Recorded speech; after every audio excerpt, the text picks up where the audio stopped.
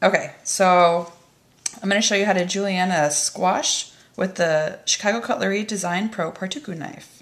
So first we take it out of the case, which I love that it comes with. And you can see it has the little grooves. And then the nice part is it has the little finger marks, so you know exactly where to hold your fingers, whether you're right-handed or left-handed. Some people kind of go like this, but you're supposed to hold it just like this on those marks.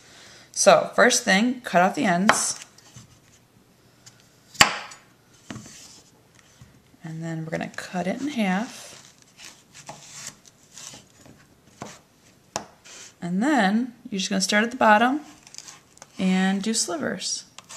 You know, depending on what you're cooking and how thick or thin you want them to be. And you can use this julienne for carrots or celery, cucumbers, any vegetable. And it seems so simple, but it's something that a lot of people just don't think of, like of cutting a rounded fruit into slivers.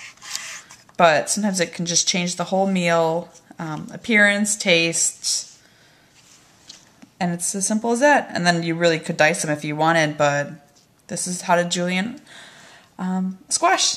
Thanks.